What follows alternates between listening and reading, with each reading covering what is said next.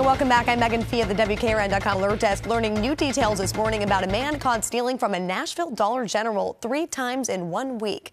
An arrest warrant shows 26-year-old Zancedric Gallion entered the store on Lafayette Street August 27th.